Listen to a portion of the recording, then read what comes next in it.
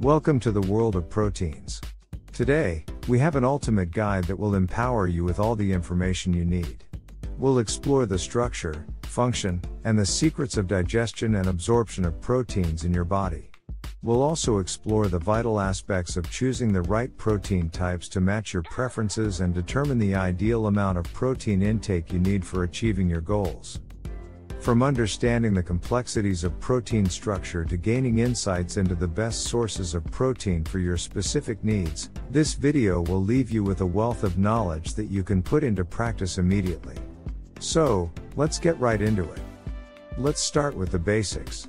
Proteins are made up of long chains of amino acids linked together by peptide bonds. The sequence of these amino acids determines the protein's primary structure, which in turn defines its final shape and function. This primary structure then folds into its secondary structure, creating coils or pleats.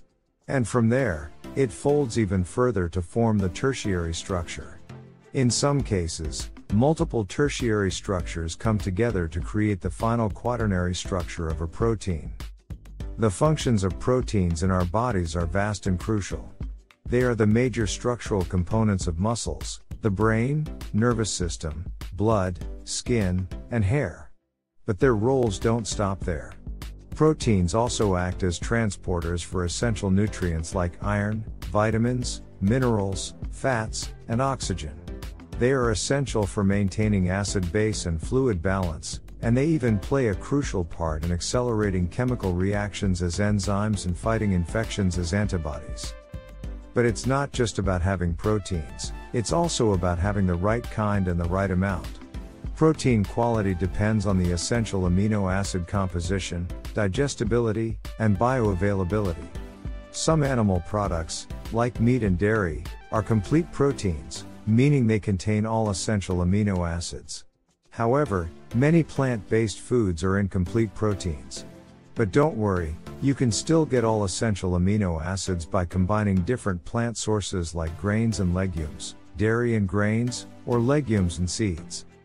Now, let's explore some specific types of protein.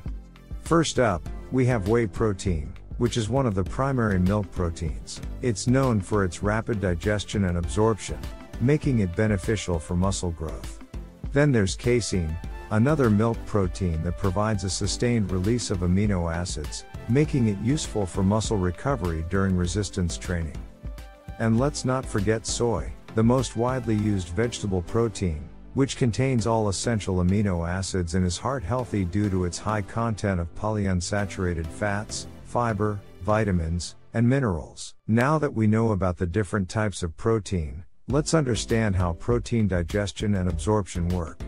It all starts in the stomach, where proteins are broken down into simpler forms using acid, salt, or heat, making them more accessible to digestive enzymes.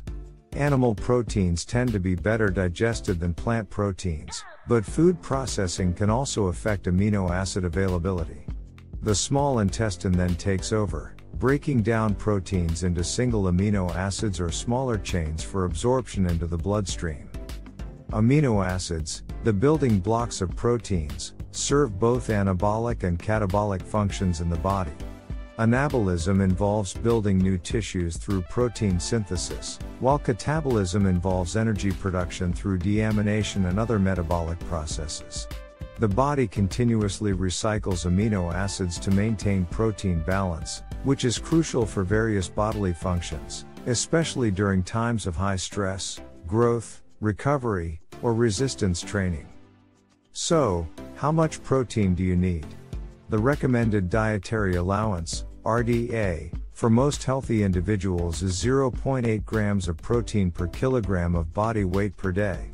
However, athletes and those engaged in intense physical activities may benefit from higher protein intake, ranging from 1.2 to 2.0 grams per kilogram of body weight per day.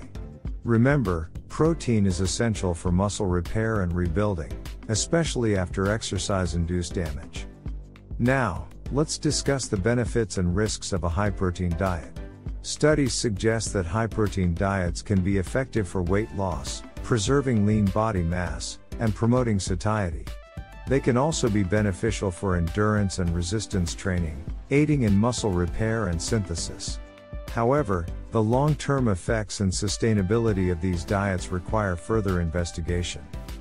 For vegetarians, getting sufficient high-quality proteins from plant sources like legumes, nuts, soy, and meat alternatives is essential. Proper planning can ensure they obtain all essential amino acids by consuming complementary protein-rich plant foods. And what about protein supplements? They can be useful for increasing overall protein intake or targeting specific protein types or amino acids. However, it's important to exercise caution as the supplement industry is not closely regulated, and research findings can be inconsistent. Always consult with health professionals before incorporating supplements into your diet. In conclusion, consuming sufficient high-quality protein is crucial for muscle gain, weight loss, and overall health improvement. Understanding the different protein sources, their digestion and absorption, and how they contribute to your body's functions can empower you to make informed choices for your dietary needs and fitness goals. I hope you found this ultimate guide to proteins informative and valuable.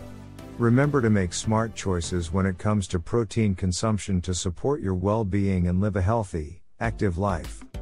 If you found this video helpful and informative, don't forget to hit that like button and subscribe to our channel for more content like this. Your support means a lot.